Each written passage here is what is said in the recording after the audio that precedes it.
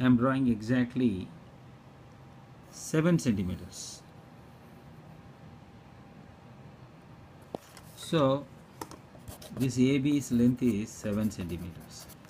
Then you have to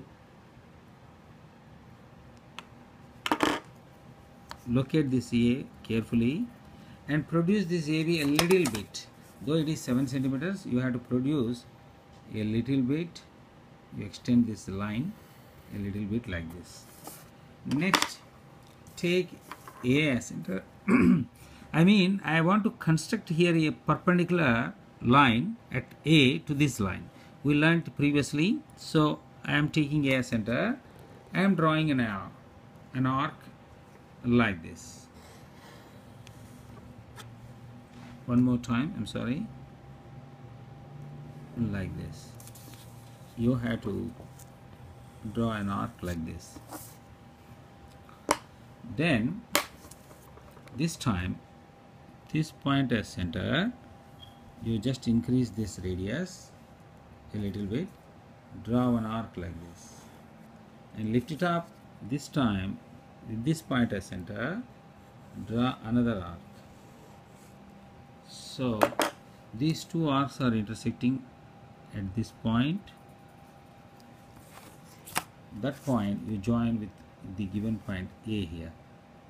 So you produce, join, you will get a line. This line definitely perpendicular to the given line AB. So since the square of length 7 centimeters, all the 4 sides must be equal. So first I am taking A as center and I am taking this AB as radius. So AB is 7 centimeters, so I am putting this pencil edge here at B. So now AB is exactly 7 centimeters. So with A as center, this time I am drawing an arc like this, and without disturbing this radius. This time I am taking B as center. I am drawing another arc, and I am taking this point as center. I am drawing third arc. See, by taking AB as radius, first I constructed one arc like this, and the second one with B as center like this, and third one with this point as center I am drawing, so that it is cutting this previous arc here.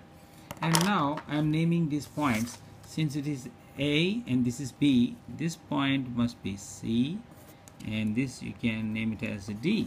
Thereby, if you join this BC, also this CD, you will get a beautiful square like this. And if you measure this A